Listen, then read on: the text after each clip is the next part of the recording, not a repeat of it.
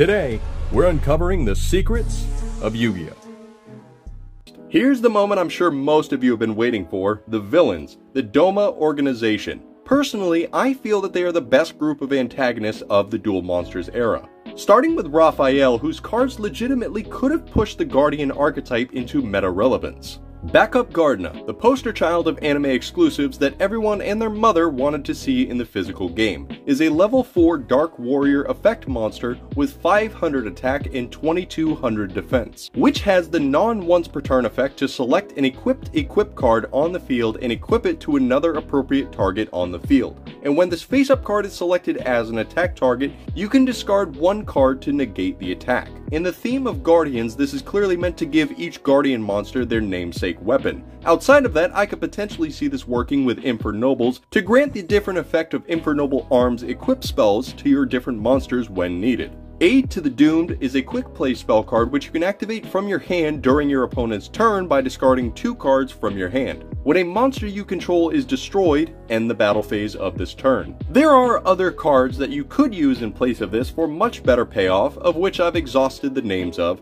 and the only benefit this card has over them is being a hand trap of sorts. Getting into more Guardian focused support, we have Guardian Force, a counter trap card that can only be activated while there are no Guardian monsters in your graveyard.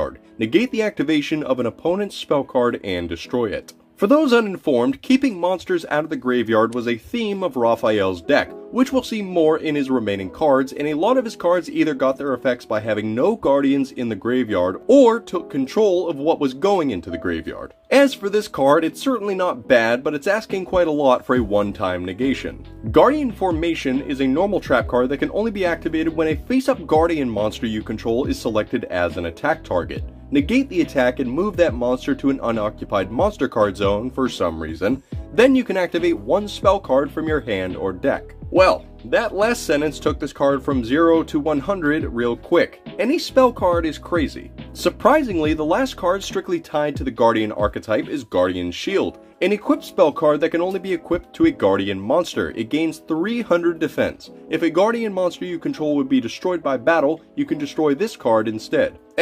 Still leaning pretty close to LOB style equip spells, but Substitute for Destruction is a nice touch, and goes into the controlling your graveyard aspect of Raphael's deck. Let's look at more like that. Self-Tribute, a quick play spell card which can be activated if one or more monsters you control would be destroyed. Pay 1000 life points. Those monsters cannot be destroyed this turn. I do at least like that this card goes a step above by covering any form of destruction, so I won't make my typical comparisons to Waboku. Every villain in Yu-Gi-Oh! Needs their own mass destruction type of card, and Raphael is no exception. Spirit Hunting is a normal trap card that destroys all defense position monsters your opponent controls by changing the battle position of one monster you control as cost. Damn. Red Dragon Archfiend has just always been a thing, hasn't it? That cost is pretty funny to include though, seeing that it's nearly non-existent. Next up is Crystal Seal, a continuous trap card which locks down one monster your opponent controls. That monster cannot attack, be tributed, change its battle position, activate its effects, or be selected as an attack target. If your opponent controls no other monsters, monsters you control can attack your opponent directly.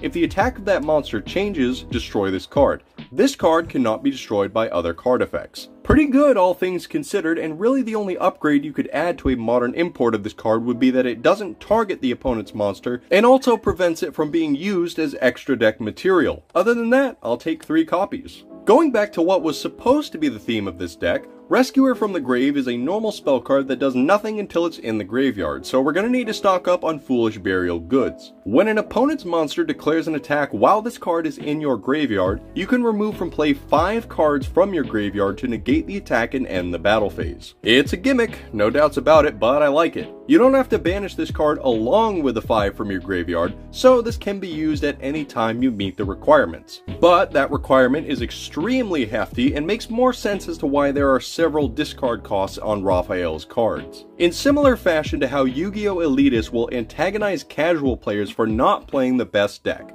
Raphael does the same to Yugi for not keeping his monsters out of the graveyard. Purity of the Cemetery is the epitome of this. A continuous spell card that can only be activated if you have no monsters in your graveyard. During each of your opponent's standby phases, inflict 100 damage to your opponent for each monster in your opponent's graveyard. If there is a monster card in your graveyard, destroy this card. You're definitely not getting very far off this, especially in the modern game. You might get a solid 1000 to 1200 damage in on a single standby phase before your opponent gets rid of this card. Or, you get nothing from this because your opponent puts a monster in your graveyard before their turn even starts. I am not willing to gamble on it. But something that Konami is always willing to gamble on is the relevance of battle positions. I can assure you that aside from flip effect monsters needing to be face down, battle positions have never mattered. On that note, Obedience is a normal spell card that during the turn it was activated, when a monster on the field with the highest attack attacks a defense position monster,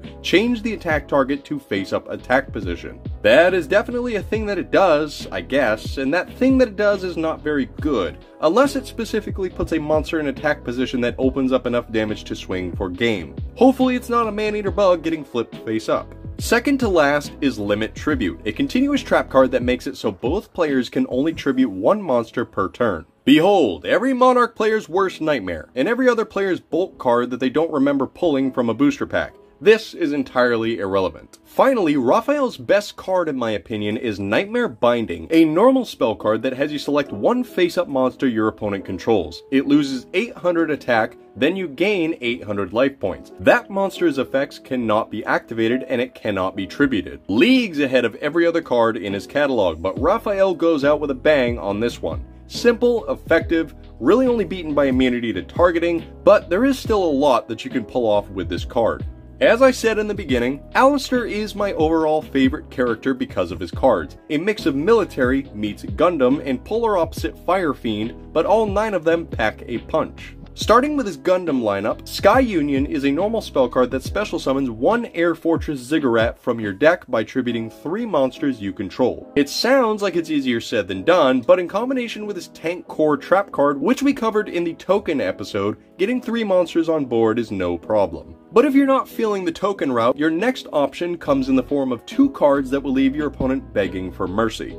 Junk Dealer, another fan favorite, is a normal spell card where you select up to 2 machine type or warrior type monsters in your graveyard, special summon them in attack position, and have their original attack. Monsters summoned by this effect cannot attack or be tributed for a tribute summon this turn. Any deck that works with either of these monster types would love to have this easy recovery tool, and the next card gives you the perfect targets to grab. Soldier Revolt, a normal trap card that can only be activated while you control a face-up Science Soldier, Cyber Soldier of Dark World, and Kinetic Soldier during your main phase. Send your opponent's hand to the graveyard and destroy all cards on your opponent's side of the field. You cannot conduct your battle phase this turn. That's alright because your opponent is now stuck in a top deck challenge facing down the Mighty Machine summoned by Sky Union. Air Fortress Ziggurat, a level 8 wind machine effect monster with 2500 attack and 800 defense. This card cannot be normal summoned or set, and this card cannot be special summoned except with Sky Union. This card is unaffected by the effects of your opponent's spell and trap cards. During each of your end phases, special summon 1 robot token in defense position. That token cannot declare an attack. While you control a robot token, your opponent cannot select another monster you control as an attack target except robot token. So, you've wiped out your opponent's resources and have now faced them with a nearly indestructible monster. Overall, my preferred version of his deck, but the fun doesn't stop there. You may recall in the token episode that a monster was mentioned when talking about the card Tank Core. Here it is. KC-1 Kraton, a level 4 Earth Machine effect monster with 1500 attack and 1200 defense, and this card gains 500 attack for each tank token you control. Unassuming at first, but in combination with Tank Core, which can only be activated if you control Kraton, grants this monster an automatic boost of 1500. That's a big boy right there. Going into Alistair's Fire Fiend theme, we start with Gorlag, a level 4 Fire Fiend effect monster with 1000 attack and defense. And this card gains 500 attack for each face-up fire monster on the field, meaning you can reach a whopping 5500 on monsters alone. Consider your timber shivered, Snake Eye. When this card destroys an opponent's monster by battle and sends it to the graveyard, special summon that monster to your side of the field in face-up attack position at the end of the battle phase. That monster is treated as a fire monster and its effects are negated. When this card is removed from the field, destroy all monsters special summoned by this card's effect. I would immediately add a fire-focused deck to my arsenal if we receive this card in the TCG. And to add to that, we have a Tonyx Flame, a normal spell card which destroys all monsters on the field other than Fire Fiend type monsters. You can special summon one Fire Fiend type monster from your graveyard. You cannot declare an attack during the turn you activate this card. My Infernoids are making it out of the binder with this one, Chief, and the next card, while it doesn't strictly reside in a Fire Fiend deck, is still an excellent choice. Fire Whip, a normal spell card that allows you to special summon all monsters destroyed this turn to your side of the field. Those monsters are treated as fire monsters. Dark Hole, Fire Whip. That's all I'm gonna say. Alistair's last card doesn't really have any relation to either of his deck themes. Truth be told, it shouldn't exist. Contagion of Madness, a quick play spell card that can be activated only when an opponent's monster declares a direct attack. Inflict damage to your opponent equal to half that monster's attack at the same time you take battle damage. I really wish they didn't waste such a garbage effect on such a cool name. There's also no reason for this to be a spell card. Where did it all go wrong? Also, Magic Cylinder! Darts, our last character for this week, has 10 exclusives, almost exclusively connected to the Seal of Orichalcos, which serves to remind all of us that the Seal of Orichalcos could have been so much better outside of a standalone promotional card, especially considering that this arc basically had 2 dedicated collection boxes, but that's neither here nor there. Starting with the only 2 cards unrelated to the Orichalcos, Martyr Curse is a normal trap card that can be activated when a monster you control is destroyed. Force one of your monsters and one opponent's monster to battle. At this time, your opponent cannot activate their monster's effects. Other than forcing your opponent to battle one of your monsters that have a floating effect, I'm drawing a blank as to where you'd want to run something like this. And the next card fits into that same category. Twin Bow Centaur, a continuous spell card, and during the turn you activate this card, you cannot declare an attack.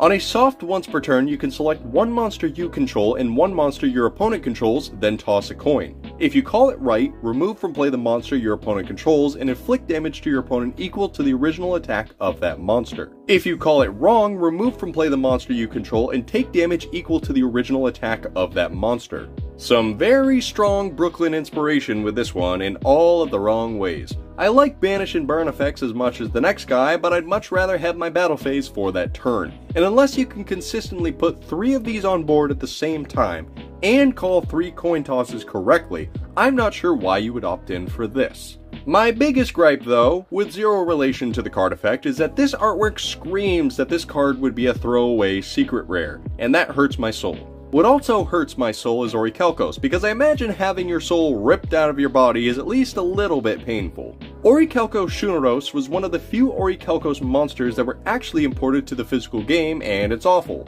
That being the case, unfortunately some of the cards we'll talk about that mention Shuneros would need to be completely reworked, but let's look at what their original effects entailed. Orichalcos Aristeros, a level 4 Dark Fairy effect monster with 0 attack and question mark defense. This card cannot be normal summoned or set. This card cannot be special summoned except with Orichalcos Shuneros. This card cannot be destroyed while you control Orichalcos Shuneros. When an opponent's monster declares an attack, change the attack target to this card. And the defense of this card becomes equal to the attack of the attacking monster plus 300 during the damage step only. After damage calculation, one Orichalcos Shuneros you control loses attack equal to the defense this card had during the damage step. So this would need to be reworded to special summoning itself while you control a face-up Shuneros. Other than that, it's okay. Orichalcos Dexia is basically the exact same monster but with question mark attack. Can't be normal summoned or set and has to be special summoned with Shuneros, which would have to be reworded in the same way as Aristeros,